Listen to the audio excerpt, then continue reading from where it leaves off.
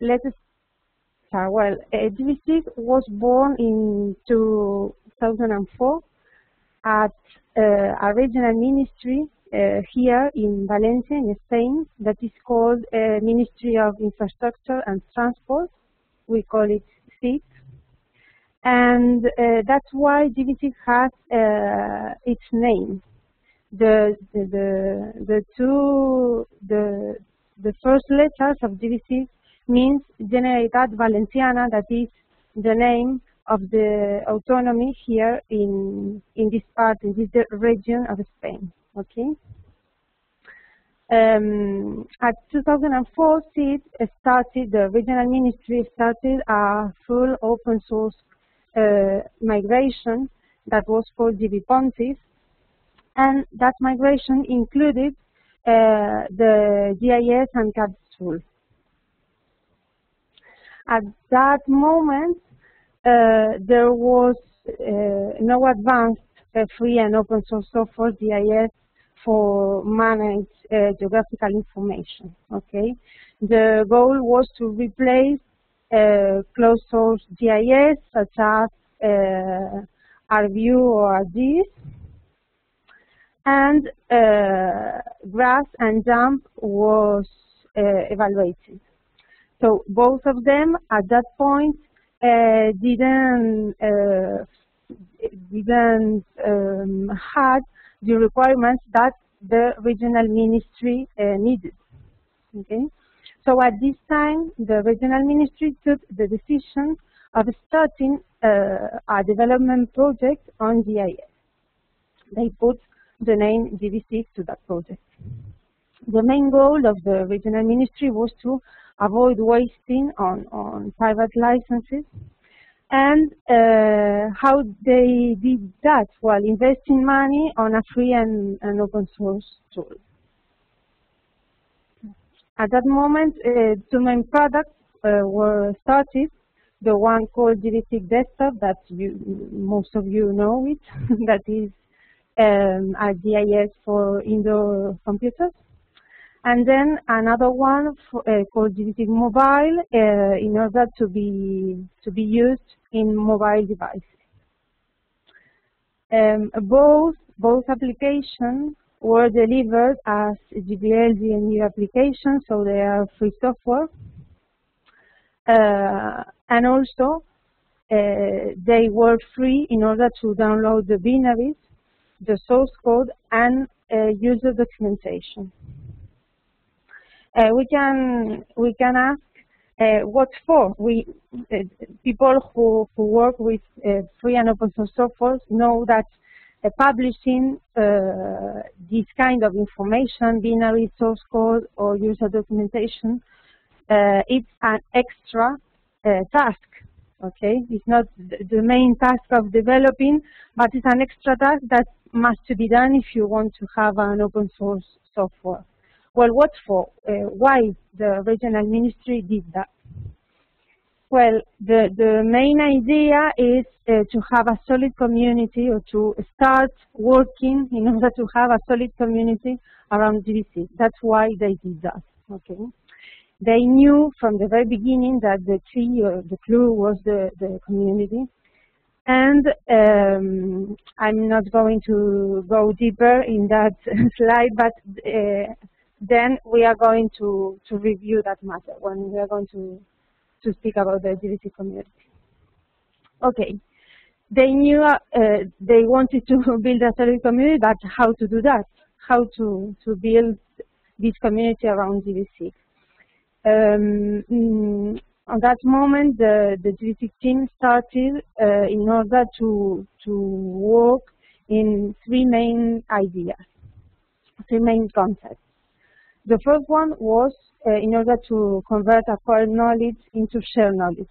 What they knew, they wanted to share with all people interested in that. The second one is working on the idea that giving 100% and asking for 10%. This is, they gave, they published, they put on the net all the things that they did, all the materials, okay? but they were asking for some kind of feedback from the people that was receiving that. That is what give 100 and asking for 10 means. Okay. And then last, they wanted to avoid that this knowledge of the regional ministry, this sharing knowledge, will be closed again in the future. Okay, that's why it's so important the license that gvSIG has. That is a GPL license that in some words is what guarantees that things will not be closed again. Okay. Well, on the technical side, the two main bets in order to build this community was modularity in order to make the collaboration easier and have a software that would be scalable in the future. And on the other hand, the translation, the items about internationalization of the software. Okay, we know that location in free and open source software is really important. So gvSIG has some tools in order to make this kind of translation easy. Okay, these were the beginnings of the project and of the desktop software also. Now I'm going to talk a bit about the gvSIG Association. The project had a fast evolution from its beginning at 2004 to 2009. The user community grows a lot, the developers community also, and some kind of cluster of small and medium enterprises started to grow. Mainly, this cluster was here in Spain, because gvSIG started here in Spain, but in some way from other countries also some enterprises started to look at gvSIG in order to work with it. Okay, this situation made the need of a collaborative infrastructure in order to share more things. Okay, not only the user manual, not only a version of the source code, but a way of make the collaboration easier. And also, it was needed to have a group of people that we call professional structures, that are people in order to coordinate each area of the project. And now, on the following slides, I'm going to talk a bit about that. Well, so at 2009, the gvSIG Association was born.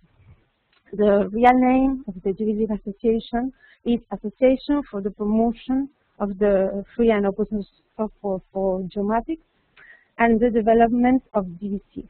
Okay, this is the long name. Here you have the website of the association where you can find a lot of information. And the main goals are included on its long name. Okay, from one hand, promoting free and open source software for geomatics, and from the other, make the development of gvSIG.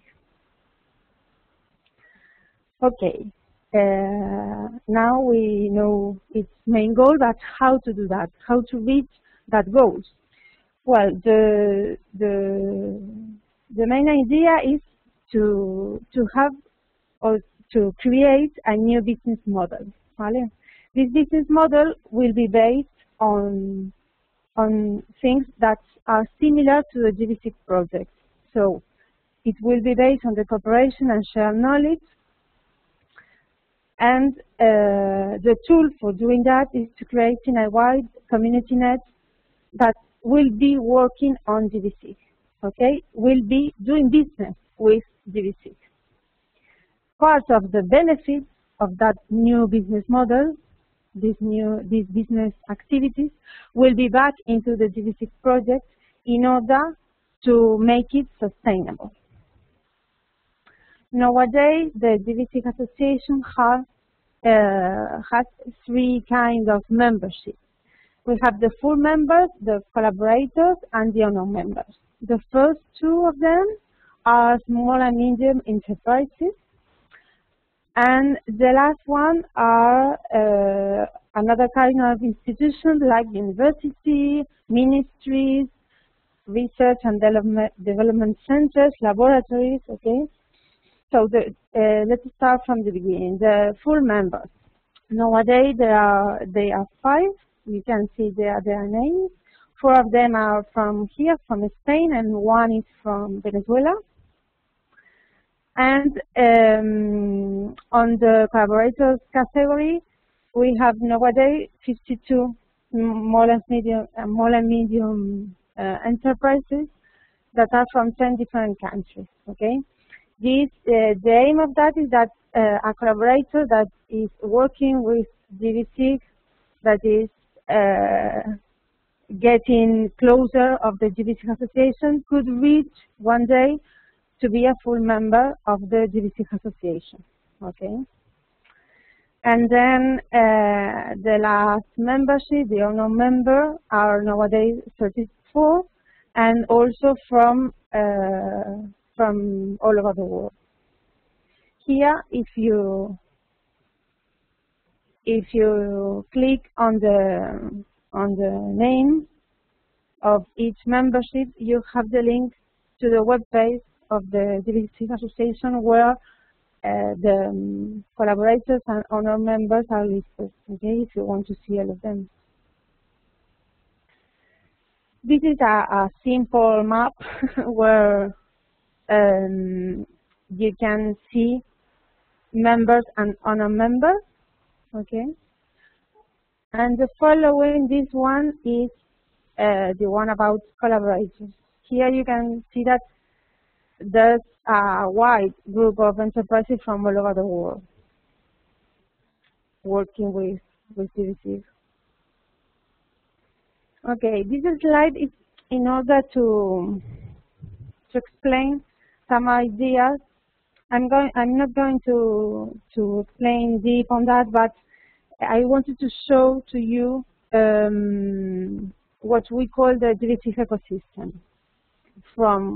From the left side, we have what is the gvSIG Association with both branches, the directive one and the executive one.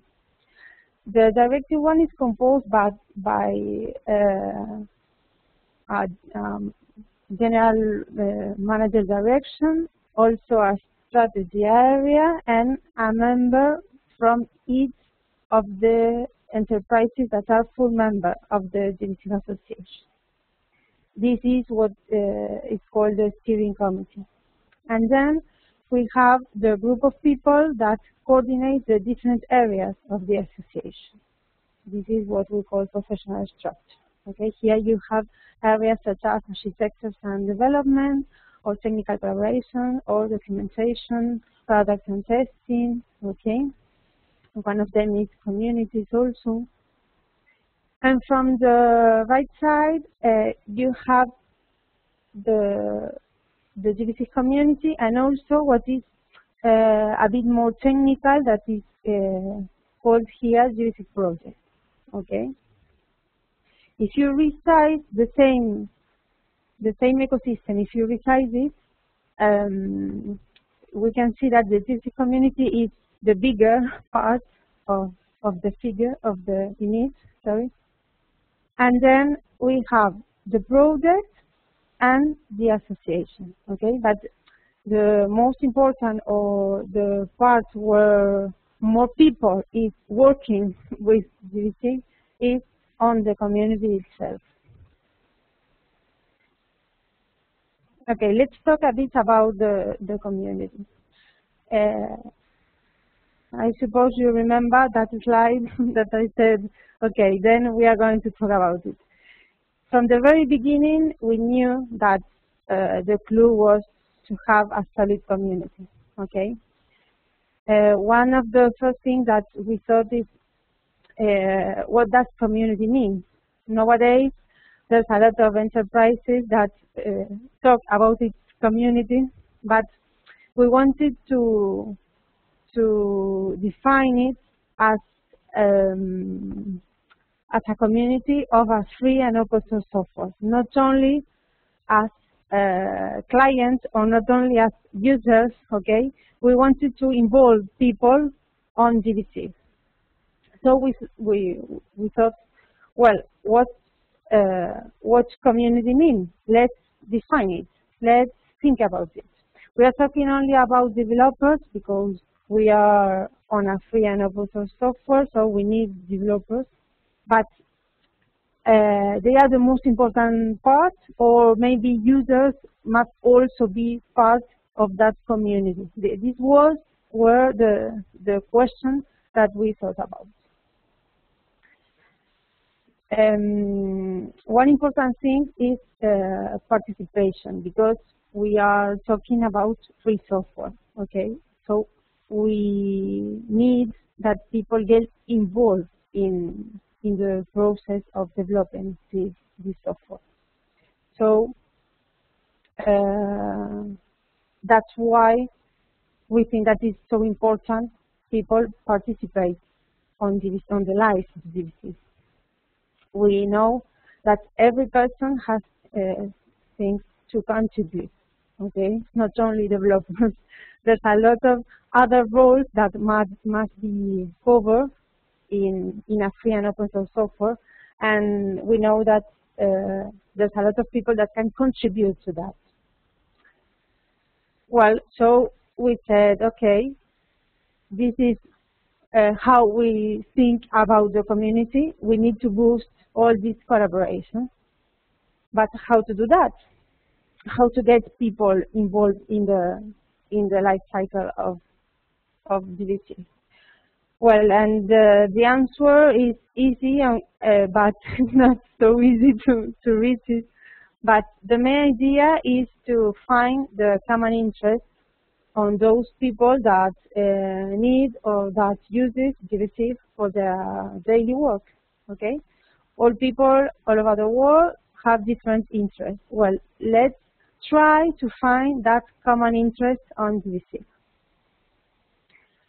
From this wide community, from this wide group of people, we identified some roles that must be covered, that are related in some way with the areas of the project or the areas of the gvSIG association.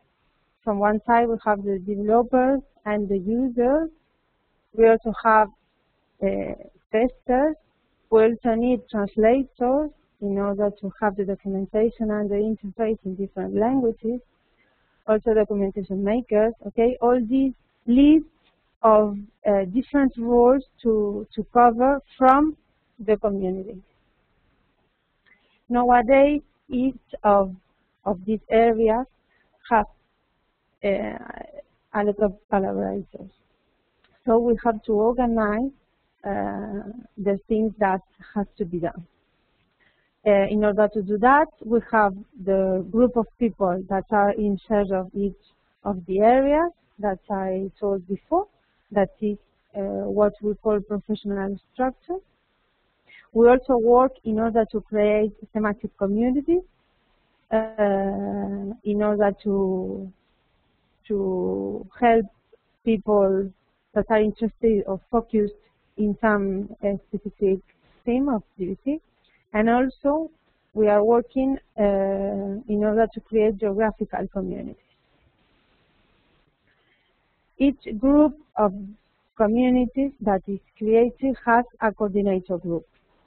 This coordinator group are 3, 4, 5 people that arises from the own community.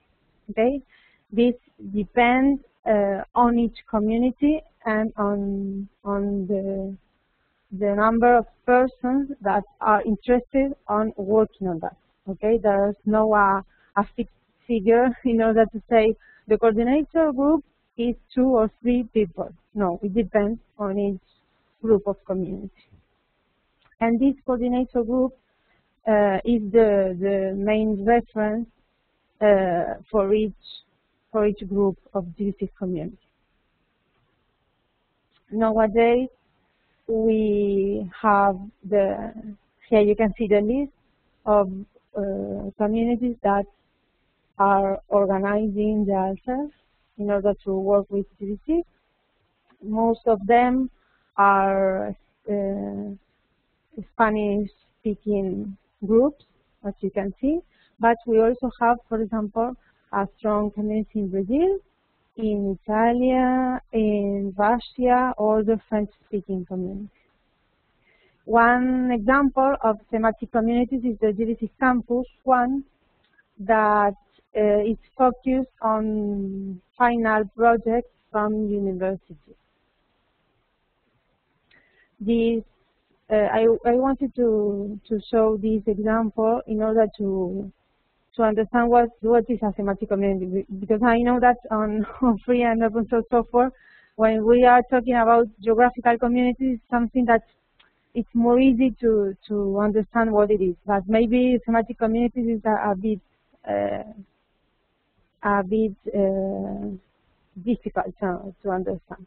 So, for example, this group started in 2010. They were most Spanish universities that started to work in order to working on final projects. Okay.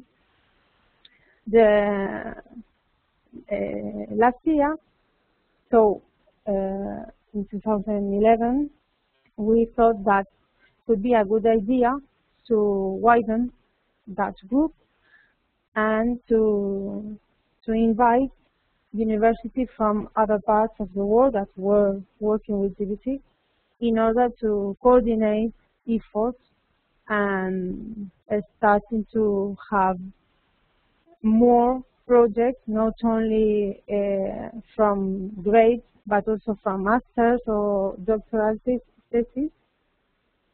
And well, the idea works.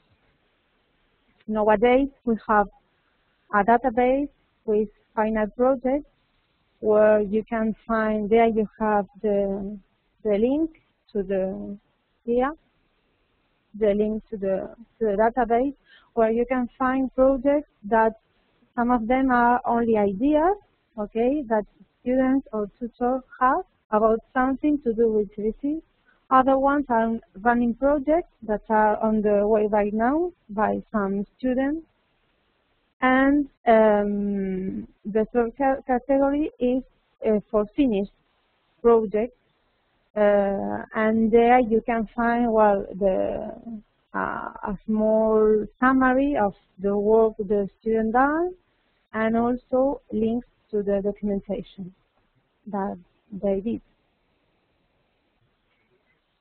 Okay, talking about the GvSIG community, it's important to tell you about the tools that we have in order to make people participate. Okay, so here on the website gvSIG.org, you can download GvSIG in order to test it or to use it. Okay, GvSIG desktop and mobile also.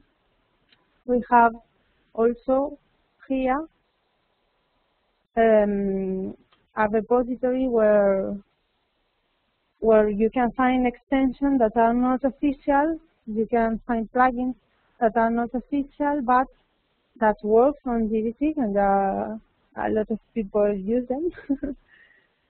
That are available for the community. Then here you have the area of the community where you can find information about the mailing list, the way of participation, which are the community groups that exist nowadays,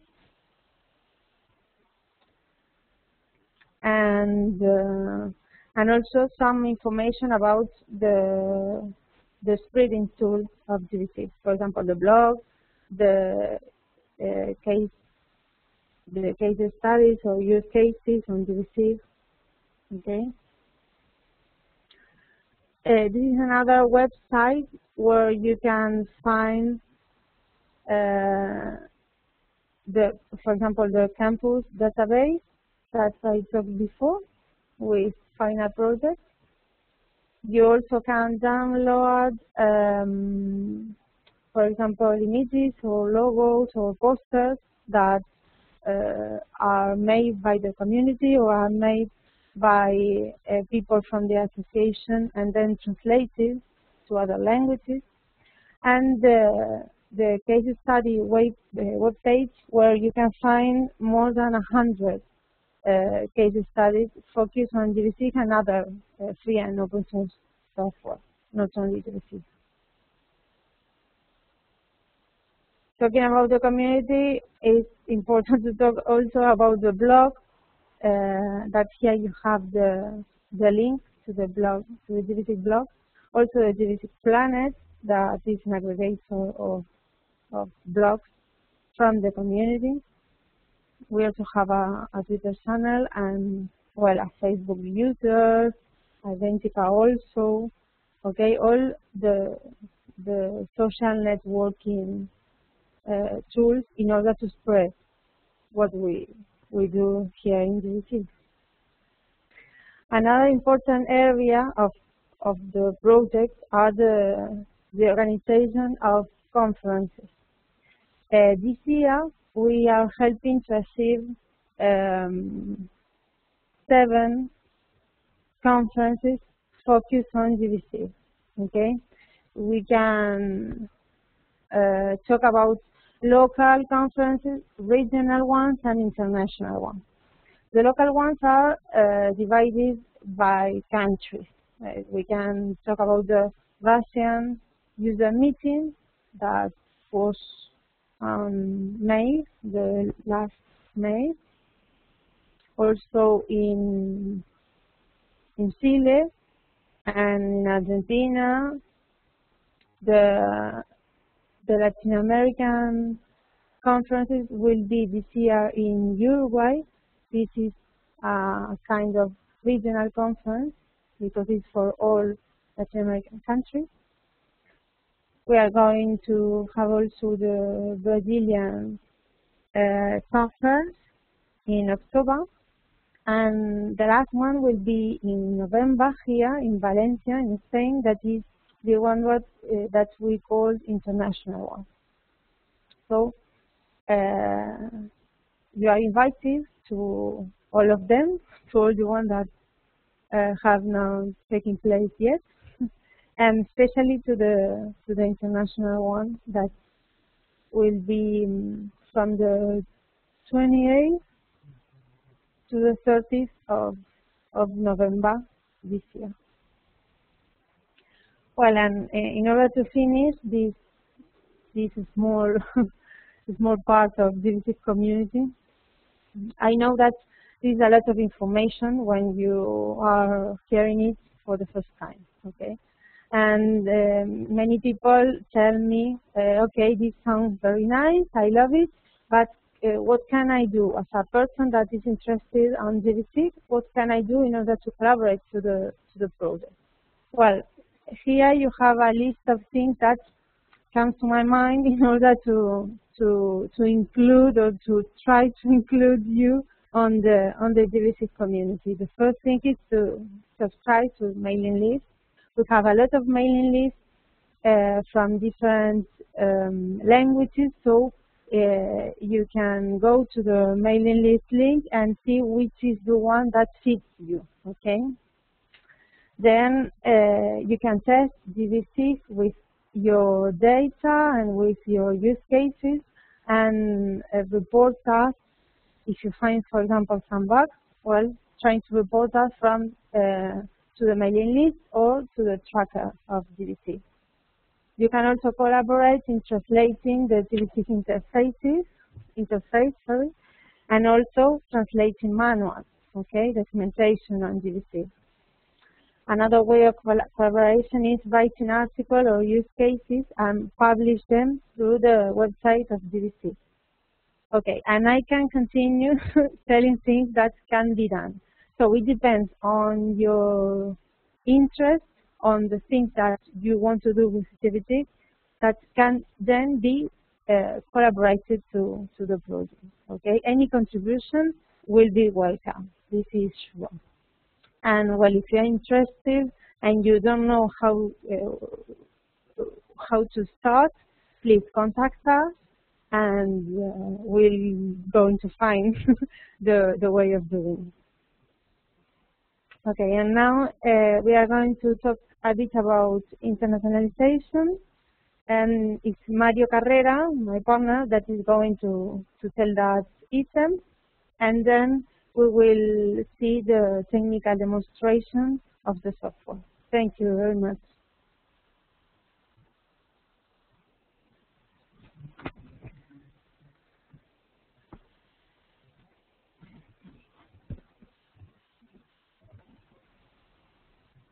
Good afternoon. We are going to see now. We are going to speak about the internationalization of gvSIG. There are two main parts in this section that are the translation of gvSIG streams, the interface of gvSIG. gvSIG is translated to more than 25 languages. And there's an application on gvSIG.org where you can translate online. Here we can see the state of every language. And if you want to collaborate at this part, you can translate you can review, for example, from Spanish to English, because there are a lot of the English part maybe can be improved, and you can translate from Spanish or English to the other languages. And the other part, the other main part, is about the documentation. There are two types of manuals: the manual for users, the user manual, or the developer's manual. The user's manual is translated to Spanish and English for the 1.11 version, and there are other languages, but the manual is not translated completely. So if you want to collaborate also with the translation of the documentation, you can contact me, or you can write to the mailing list, and you can collaborate. And now we are going to see a short demonstration about gvSIG. We are going to see several videos. The first one is about how to start with gvSIG. When you open gvSIG, you can see the different types of documents. The first one is the view, where you can add the cartography. Next one is the table, that are the attribute tables of the vector layers, or the tables that you can load directly, for example, a DBF file. And the last one is the map, where you can insert the views and the legend, the north arrow, the scale, etc. So to start, we have to create a new view, and we can change its properties. We can change the units of that view, and we also can change the reference system. Here we have different reference systems, and after accepting, we have to open the view. Here we can see three different parts, three different areas. That one, the gray one, is where you can see the cartography, the order of the layers is the order of the how you visualize the cartography. Here you can see the big one. You can see the cartography, and the other one is for a locator. We will see an example later. So the first step is to load the cartography. We can add files from our computer or different remote services. Here we can see the different formats that gvSIG can load. We can load raster files or vector files. And now we are going to select two different shape files. They are about neighborhood and the blocks in Valencia. And here we can see the two layers. The order of in the table of contents is the order of the layers on the view.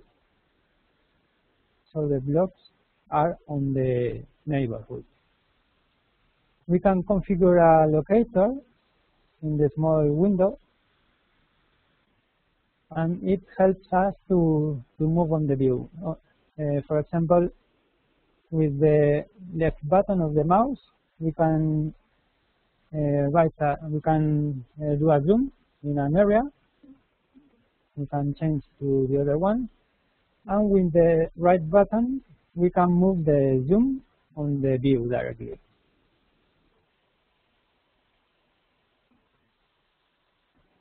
We do a zoom, and now we are going to see the properties of that layer. We have the information of the layer, the extent of the layer, the file, the type of the element. This is the scale where the layer will appear, and we can change the symbology. We have different types of symbology, and now we are going to see an example about intervals. We select the field area to do the symbology. We select 45 intervals, and we select the first color and the last color to calculate the interval. So after accepting, we can see the smallest blocks in light blue color and the biggest ones in dark blue color. Here we can see the symbology, the legend. Now we make an extend zoom, and we are going to see the next tool is the labeling. We can label a layer, so we have to enable it, and we select the field. In this case, it will be the name of the different neighborhood. We also can select the height of the text. In this case, 10 pixels. And after accepting, we can see the labels of the neighborhood.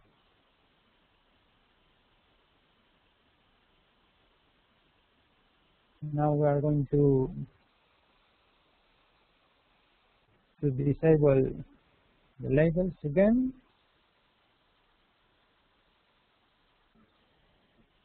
And another way to manage the zoom.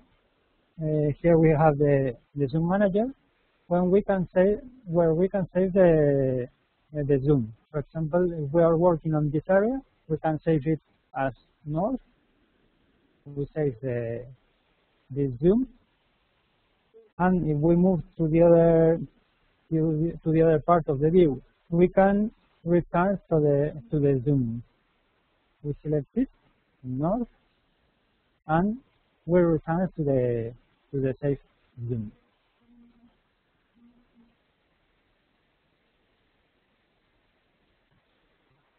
Now,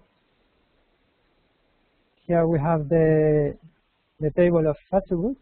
In this case, we have 88 records, and each record is a different polygon on the layer of the layer.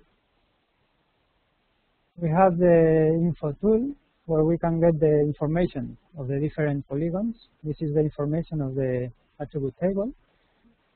And a similar tool is the quick info tool, where we can select several fields, in this case the name and the area, and when we are with the mouse on the element, we can see the information. We don't have to click on the polygon. We can see it directly. We have the name and the area. And now we change to the other layer, and we have different types of selection. In this case, we can select by click, by point, clicking on the polygon. We also can select by polygon. We can draw a polygon, and here we have the elements inside the polygon that are touching to the polygon. We also can invert selection. They are the other ones. We invert selection again, and we can clear the selection. Now we are going to select by rectangle, and if we select the elements on the view, we can see the selected elements on the attribute table, and we have an element, a tool to move the selection to the top of the table. Here we have all the elements and the selected elements at the top of the table. We also can see the statistics of a field, in this case the area, and we select that tool. We can see the mean, the maximum and minimum value, etc. They are the statistics of the selected field.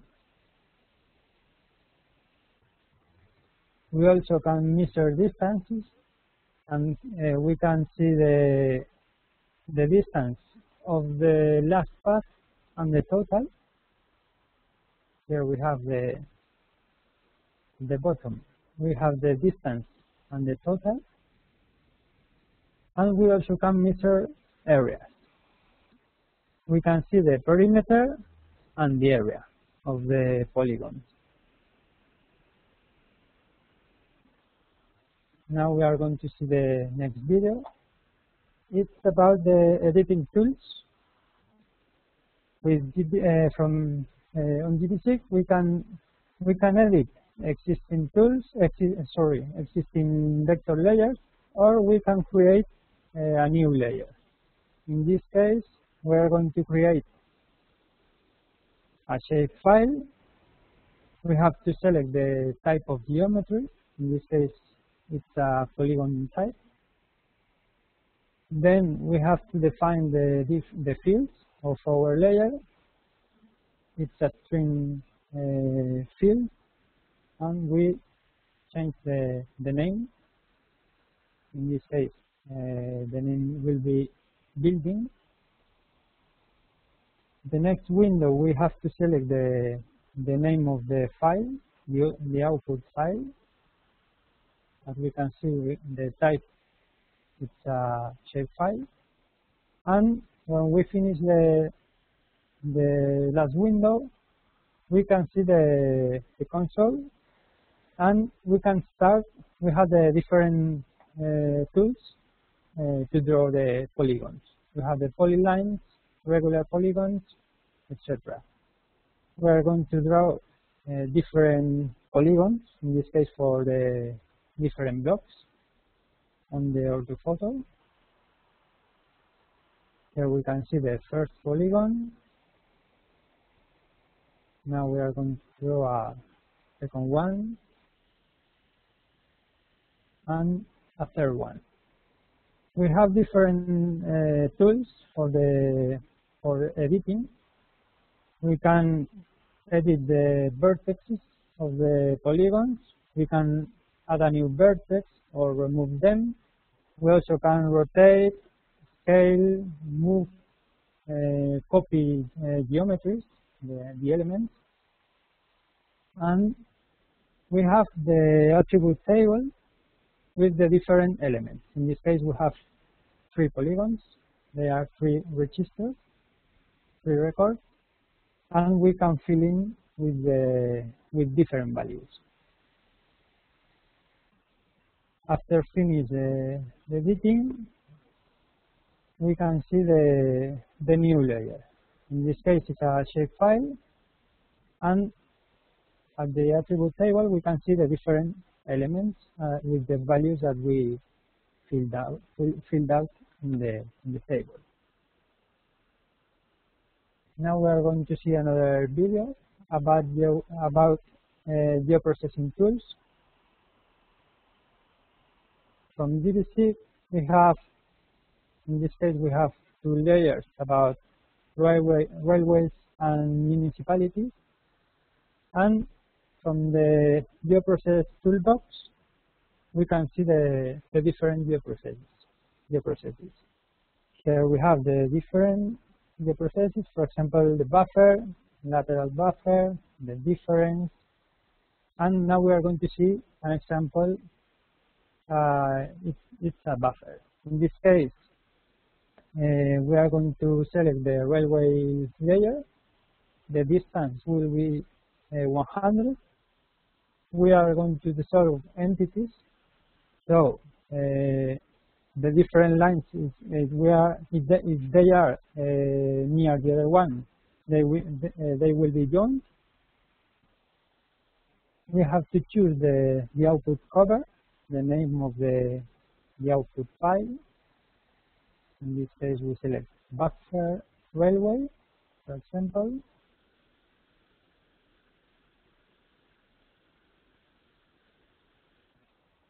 The name, and after accepting, it starts to process. So when it finishes, we can see the new layer on the view. We can change the order to see both layers, and here we can see the buffer. It's 100 meters for the 2 sides. And we can select the elements. We can see that it's one element because we selected the option to dissolve entities. And we clear the selection, and we are going to see another geoprocess. In this case, the intersect. Here we can see the other geoprocesses. And now we open the intersect geoprocess. We are going to get the buffer from the buffer layer. We want to get the part of the different municipalities. We only have one polygon, as we saw, and now we want to know the area for the different municipalities. So we select the buffer as input cover and the municipalities as clip cover. We select the name of the output file. It will be a shape file also. And after accepting, it starts to process. It lasts some seconds. And now we can see the new layer. If we select the different polygons, here we can see the railways on the other layer. If we select the different polygons, we can see that there's a different polygon for every municipality, for the different municipalities.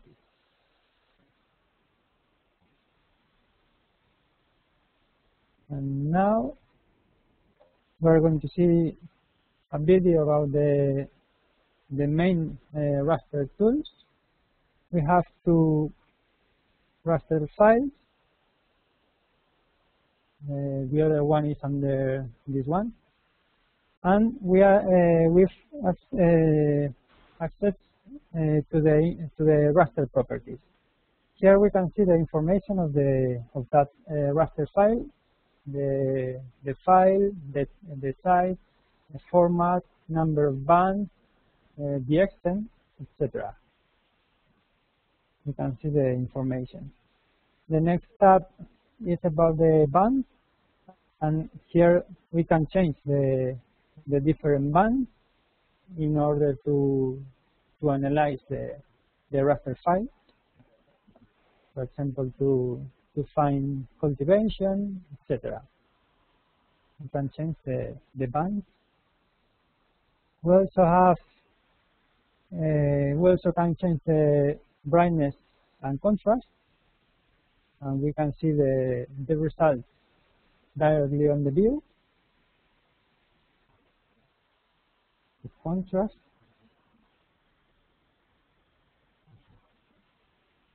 And also the enhance. We can change it, and we can see the results on the view in the raster file.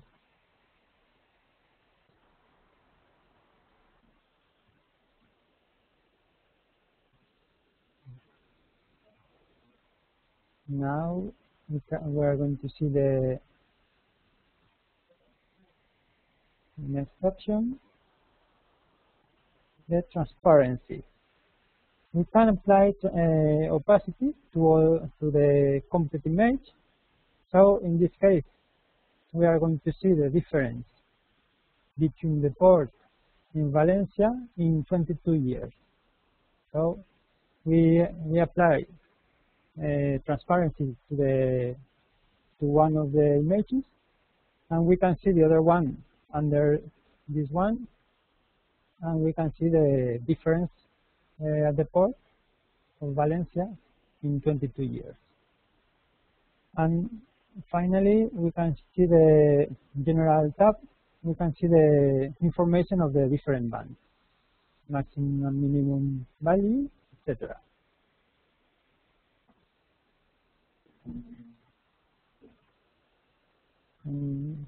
The next video is about georeferencing tool in gvSIG. We can see the same image than before about the port of Valencia, and we want to georeference an image that has been got from the newspaper, for example. We have to select the view, in this case, the view with the georeference image, and now we select the image to georeference. It was scanned from the newspaper, and after accepting, we can see two windows. At the left side, we can see the image, the georeference image, and at the right side, we can see the image that we want to georeference. So the first step is to add control points. We have to add a first control point, and we have to select the same point at the two views.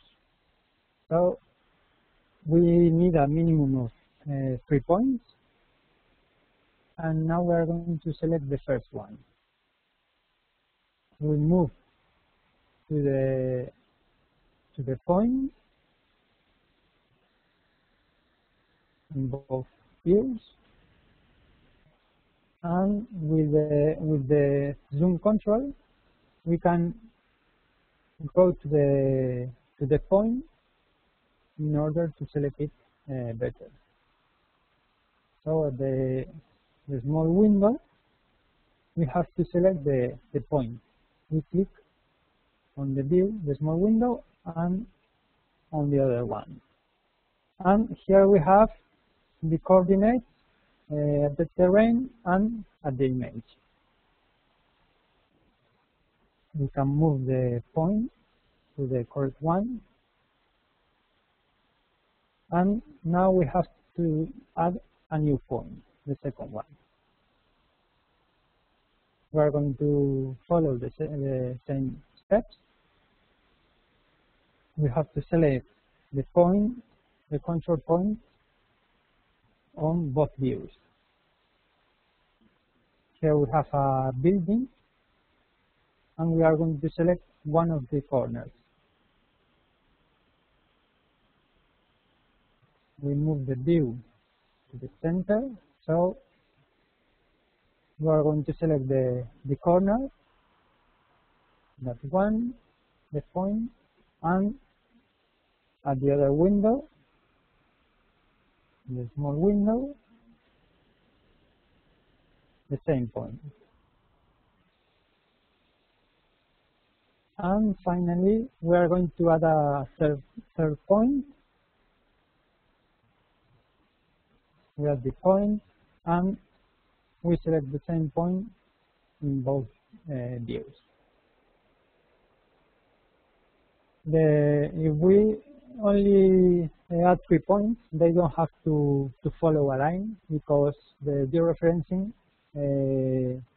won't be very good. So we select the third point,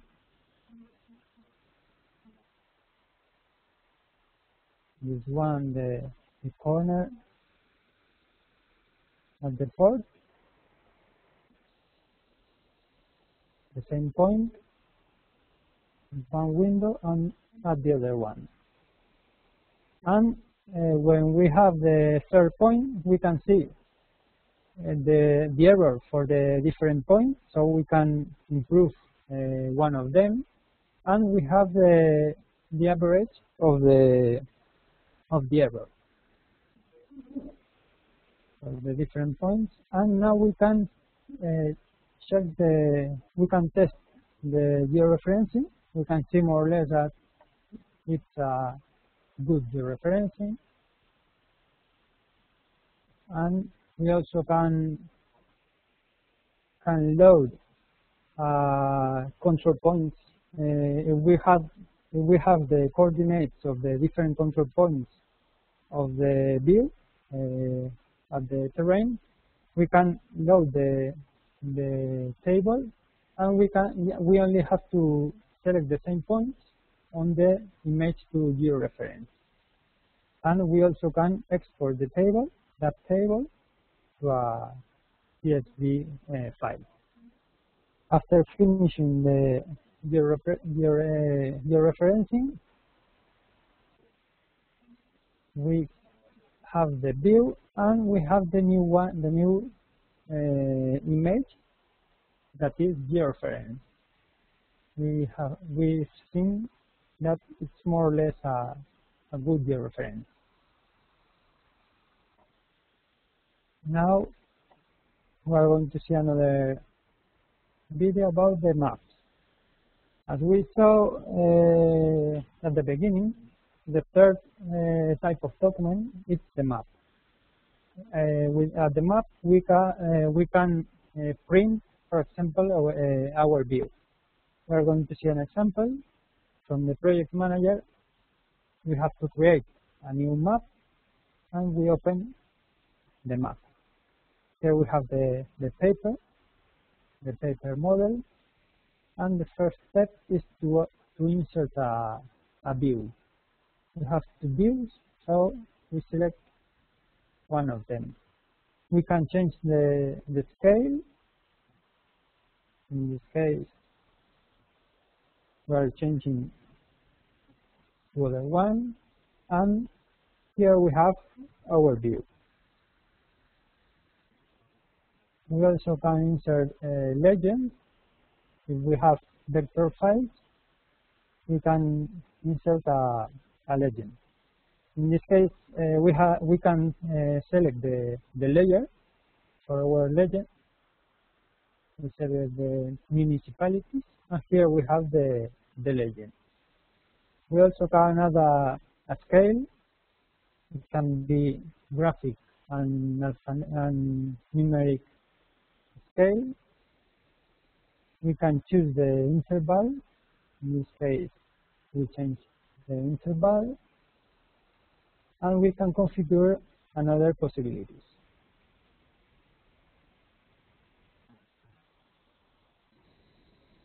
And here we have the scale. We can move the element, and now we're going to see we can insert points, rectangles, circles, etc. We are inserting a rectangle. We can change the background color, the border, etc.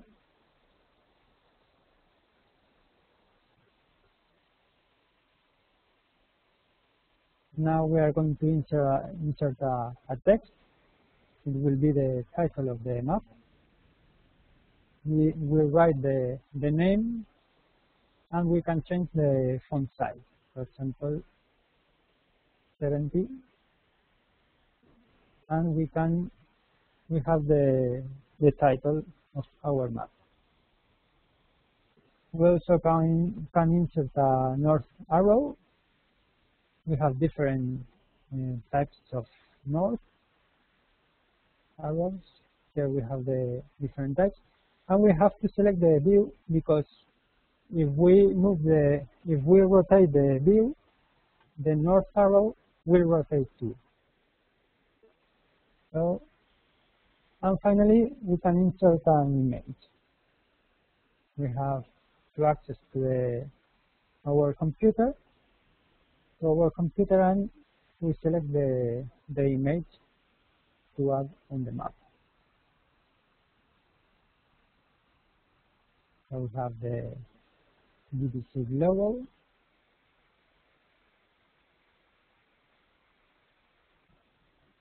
and finally, when we finish our map,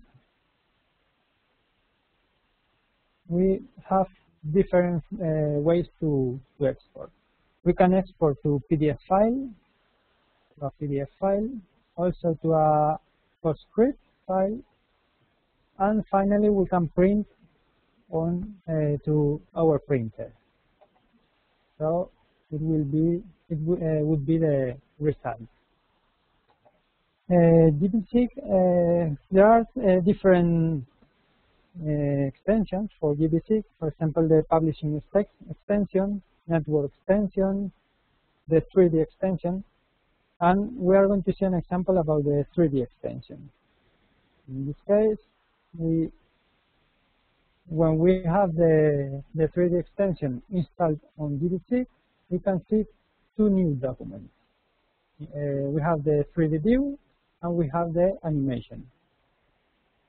We have to create a new 3D view, and there are two different types.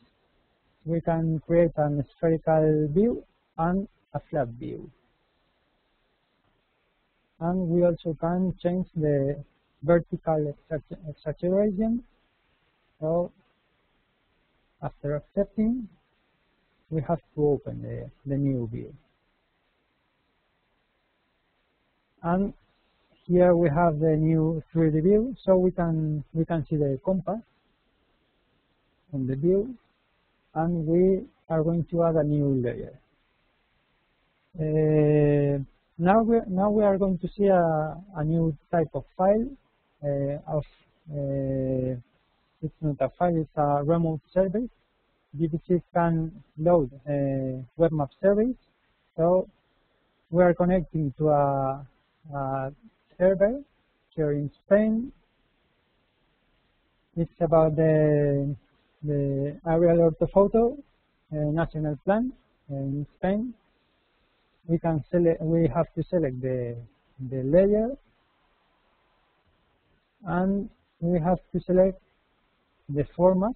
It will be an image, and the reference system, the same of the view. Here we can see the webmap service, and now we are going to load another layer. It will be a shape file. It's a 2D layer. It's about constructions in Spain, in Valencia. We can rasterize the layer, or we can change the height. In this case, 10 meters. The layer will be 10 meters on the orthophoto. It's loading the new layer, and zoom to the layer. And here we can see the orthophoto and the new layer. We can move on the view, sorry, and we can see the north. We can rotate the view, and here we can see that the constructions shapefile is a 2D layer, and we are going to see the extrusion tool. We access to the properties, and here we can see that in the symbology tab we can see the extrusion. We have to select the field. In this case, the number of floors. For example, the level of extrusion will be. We have to select. We have to select the level. In this case, we select 3 because every floor is 3 meters high, more or less.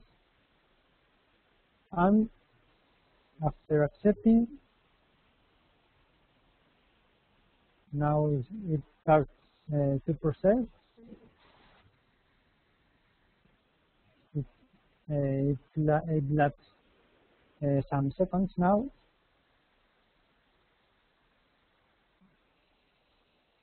And we are going to see the extrusion on the 2D view, in the 2D layer, sorry. Here we can see the building in the 3D extension, the different buildings with the height of every one, and the origin was a 2D layer. And that's an example about one of the extensions of gvSIG.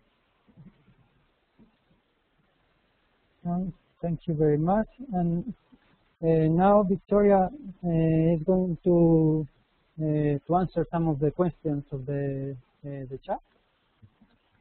Thank you very much.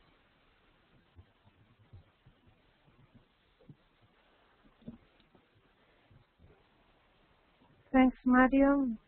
Now I'm going to make some comments on questions that you have made on the chat to Manuel. Okay. The first things I want to tell you is about training options, because some of you asked for training documentation. And well, here I have to say that we have different options, okay? The first one could be self-training. So the person that wants to know a bit more about gvSIG can go to the gvSIG website. Here, I'm going to show you where you can find in your browser. Okay, if we go to the main website of the gvSIG website, we have here user documentation. Here at the bottom, I'm going to open that page. And we have a section that is called learning. So we click here, go to learning, and you have a list of courses that from one hand are made under the gvSIG project direction, so they are a bit more official if you want to say it. And we also have courses from the community here, okay, provided by the community. So you can see that they are available in different languages, so which one can choose the best fit. This is self-training. And then we have training services that are through the gvSIG Association. They can be online training from the, sorry, from here you have the logo of the gvSIG training webpage. I'm going to open it. I'm going to change it to English. And here you have the information about different courses for development and for users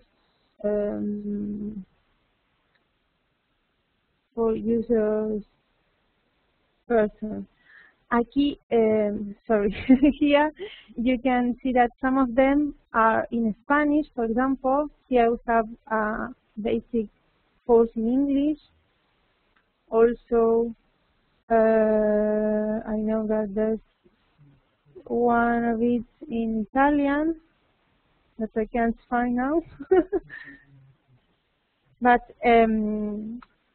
usually the first approach is to have the course, the materials in Spanish, and then we are step by step translating it into English and preparing it for English-speaking people. And also this is the online option. And also we have on-site courses that can be prepared from one company from the association. So if you are interested in on-site courses, get in contact with us and we can explain you the way of organizing this kind of on-site course. Okay. Well, then I wanted to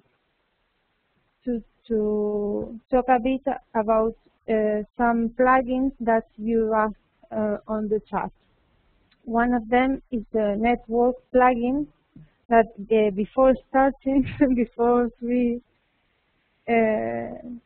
o'clock, somebody asked about the network plugin.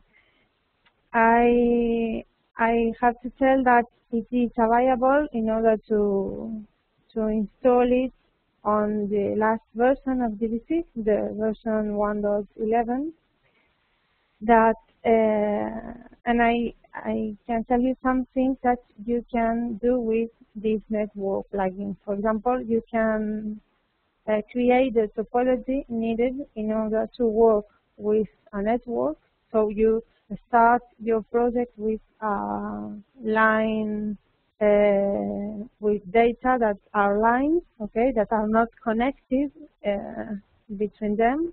So you can create the topology and then calculate some features like minimum path between stops. You select the stops in the view and then calculate the minimum path. You can also apply connectivity to some parts of your network. Also, you can create origin destiny matrices from a group of origin points and to a group of destiny points. You can calculate service areas and etc. Okay, the network plugin has a lot of features in order to manage network. This plugin is also available from the add-on manager. The last version of gvSIG has a plugin that is called add-on manager, that is in order to simplify the way of installing new plugins to gvSIG. So if you go through the menu to add-on manager, and then you click on the plugin that you are interested for example, the network one, gvSIG will guide you in order to install it and to have it ready to use on your gvSIG version. Okay. Then another question was about the publishing plugin. gvSIG, Mario showed you a lot of features that were focused on local data that you have on your computer. Okay, but gvSIG is has also the capability of connecting to SDI, to spatial data infrastructure, in order to load data that is on servers that are on the net, and through some protocols like Web Map Service, Web Feature Service, Web Coverage Service, can load that data to gvSIG.